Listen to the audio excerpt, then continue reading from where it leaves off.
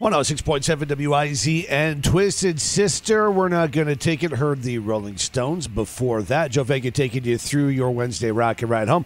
Got my friend Ben Berry from Martin Harding and Mazzotti on the phone right now. Hello, Ben. Hello, Joe. So you're going to love this story, dude.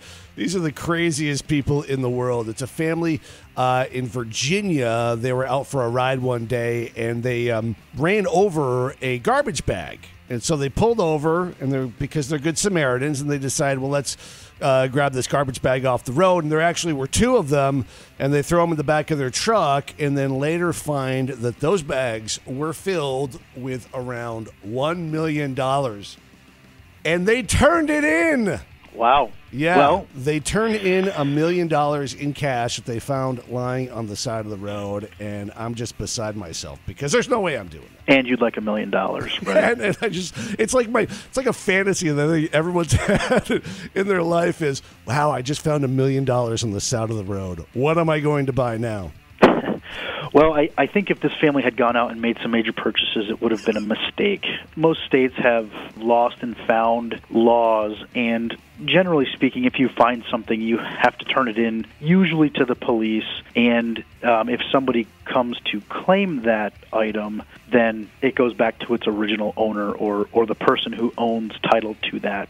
However, in a circumstance where you find something and you turn it in, you can make a claim to that property after a certain period of time. And so each state is different. Right. Vermont and New York both have laws like that, where if you found $1 million, you should turn it into the police and then wait a period of time and make a claim that since nobody else claimed it or nobody else is missing it, that it should be yours. It's curious that the money that they found was in garbage bags. My understanding is that in this particular circumstance, the money belonged to a banking institution, and there is an entity or a business that has claimed ownership of that money. Oh, is that right? So someone's actually claimed that money.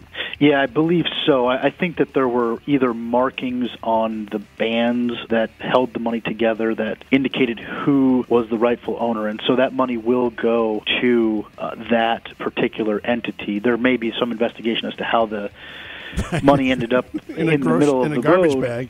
So that will be interesting how that plays out. So is this family entitled to any of the money? They are not. They're not. There is no obligation on the party who lost that item to pay for the services of the people who found it. Well, I got to tell you, Ben, if I find $1 million in cash, call me. All right. I will do so. Ben Berry from Martin Harding and Mazzotti. Thanks, Ben. Thanks, Joe. Good talking to you. If you find $1 million in cash, make sure you call Ben at 1-800-LAW-1010 or go online to 1-800-LAW-1010.com. All right, I'm out of here. Mel Allen's taking over. He's got music from Bon Jovi and Pink Floyd next.